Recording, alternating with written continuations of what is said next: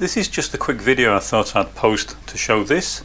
It's a Unitech Dual Pulse 125. I'm not repairing it. This is a piece of my lab equipment, and I bought this quite a few years ago now for some prototype work I was doing at the time. I was designing a system and I needed to design some custom battery packs. And as you've probably guessed, this is, they describe it as a stored energy power supply. But as you've probably guessed, it's actually a kind of spot welder. And what's different about this type of spot welding from other types of spot welding is that the two contacts are on the same side of the material. So normally with spot welding you'll put a contact on either side of a joint, pass a high current pulse through that joint, and it momentarily melts and fuses the metal between the two contacts. As I said, this is different. In this case, both contacts are on the same side of the material, and it makes it far more suitable for certain types of fabrication and repair. Now, I was using it today to carry out some repairs, and I thought I'd just demonstrate it for anyone that might be interested. It is an interesting piece of equipment. They are quite expensive. I'm not suggesting you go out and buy one. I think they cost something like £3,000 or £4,000. That's for the base unit. Any fixtures, a fixture like this is going to cost you maybe £1,500, £2,000. But you can make your own fixtures. But I have a whole range. Some I've made, some I've purchased. You can use it as a standard spot welder, or you can use it in its single-sided mode, which is what I'm going to demonstrate here. So when you switch it on, you have the ability to program it, and normally you'll program it to provide two pulses rather than just one. The first pulse is to prepare and clean the joint. The second pulse is to carry out the actual spot weld. And you can program the duration and peak current of both pulses. This unit can supply a peak current of up to 7,000 amps. And so you can spot weld some fairly thick pieces of material, but normally I use it for very thin material and carrying out fairly detailed repairs on small items. So if I want to re-weld a contact or something like that, then I can use this, and it is quite useful for doing that.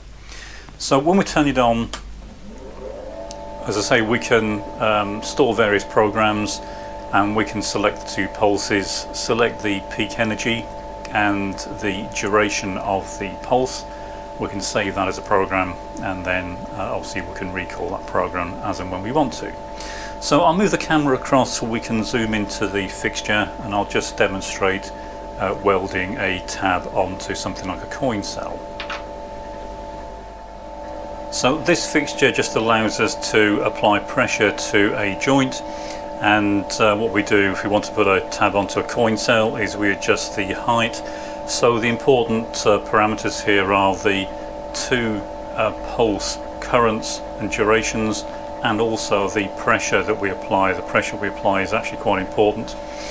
We then take the material we want to weld, and as you can see, there is nothing on this. Is an insulating base, so there is no current coming up through the coin cell. That would obviously destroy the cell.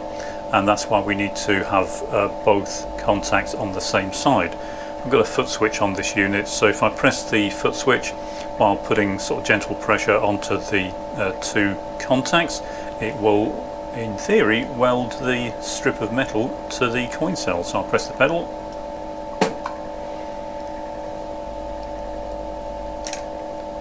And as you can see, this is now well and truly welded on. So if you try and pull this off, it will actually leave the little tabs where we welded on the coin cell, and you can see it makes an extremely nice joint.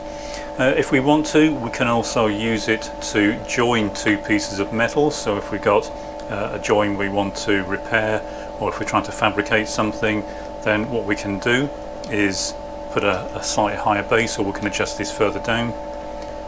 So what we would do, we can also use it to join metal. So if we're trying to carry out a repair, or we're trying to fabricate something using small strips of metal or small components, we can use this, and it's quite quite convenient if we don't have access to the underside of the component. So if it's something, for example, like a sealed box, and we're trying to spot weld a tab onto it, we can do that from just the one side. If we want to join two pieces of thin metal, and what I normally do is put a slightly flexible base on, and this just allows the metal to take up the a shape that's going to give good pressure onto both contacts. If you try and put it on something that's too hard, quite often you'll find there's more pressure on one contact than the other, and you won't get a very good joint. If I now press the foot pedal, we now have the metal well and truly joined. I'd normally put more than one set of joints on, so you might want to do this sort of 2 or 3 times to give a nice strong joint, but hopefully you can see that it's giving a very good join that's very clear where it's welded, and the join is stronger than the material we're joining. So if you try and tear this apart, what you'll end up with is little nibs of metal where we welded it. So it's a very good, quick, convenient way of carrying out repairs like this. As I say, you can use it for items where you can't get onto the underside or the inside. It is expensive, but when you've got certain repairs to do, it's invaluable. So as I said, I thought you might find this interesting. It's an interesting piece of equipment, not something that most people are going to want or have, but as I said, I thought you might find it interesting to take a quick look at it.